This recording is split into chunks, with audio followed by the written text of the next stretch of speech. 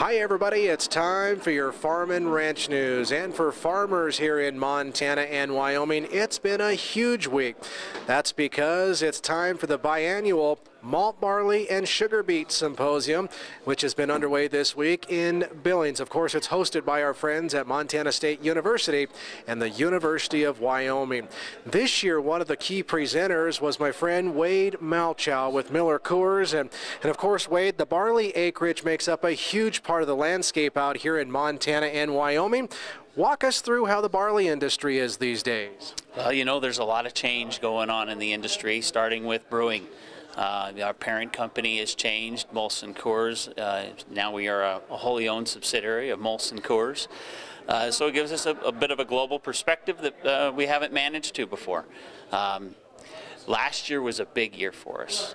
We had a really big crop, and so we aren't contracting quite as many acres as we were before, so that's a bit of an impact on these guys. And today we're here to talk about some of those kind of changes. And the good news is they've been pretty receptive, and they understand the business side of this thing, and that it can be cyclical like that. And so it's been good to catch up with them, good to have those conversations, keep those relationships rock solid. Well, you guys have been a huge economic driver in Montana and Wyoming, Idaho, and Colorado for years, Wade, and people aren't going to stop drinking beer. And like you said, it's cyclical like the agriculture industry is, but you've also in the previous years made huge expansions, and you're growing malt barley in a lot more places of Montana and Wyoming than you were just a few years ago. Sure, we have expanded a lot in Montana with our new facility up in Power. We've done capital expansion work in Huntley, Montana, just down the road from this meeting. And we've been investing some capital in a lot of our facilities to make sure they're there and sound for the next generation, and that's important to do to keep this part of the business viable.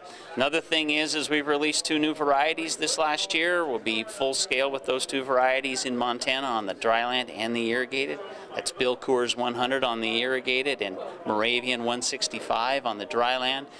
Big investments for us, but we're looking to get good big dividends through the growers and the quality they produce with those new varieties. And before I let you go, I mean, as we look at things from the brewery down there in Golden, Colorado, I mean, you still have the support of guys like Pete Coors to do whatever it takes to support these farmers and ranchers up here. Absolutely. Pete's been a big fan of the program for years, but so has the rest of the management team down there.